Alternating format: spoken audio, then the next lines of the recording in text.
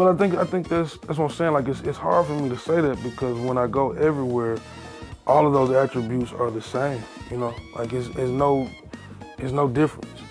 You know, there's no difference in attributes. I can't. It's hard for me to say South Huntsville gives you this, and you know East Huntsville or North Huntsville gives you this. Like when you travel all of these places on a daily basis and you experience it, it's kind of like it's hard for me to break down that layer to one side of town. I can only kind of speak from this is Huntsville.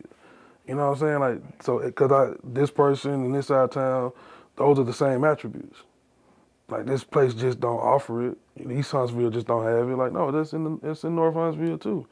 Matter of fact, we need to connect these two attributes together so they'll know that they're the same, to where we can kind of work at a higher level. So it's hard for me to say that one side of town does this one particular thing, because I just move around too much. So it's just all Huntsville to me. 10th Calvary Hill, my favorite. My grandmother, the street that's called Calvary Street was supposed to be Lucille Street. Lucille is my grandmother, and forgive me, I get emotional when I mention my grandmother sometimes, but that street, because the history of the 10th Cavalry Buffalo Soldiers that was instilled in us during segregation. So the schools taught us our history. So I felt special at 10th Calvary Hill, at Calvary Hill Elementary School. When we integrated, initially many of the teachers, they kind of let you know that they really didn't appreciate you being there. But at Calvary Hill, because of the neighborhood, it was such a village. There was Mr. Beemore and Miss Queen and Maddie Bell and Miss Fanny who looked after us. And even the drunks, you know, the winos down the street, they looked out for us.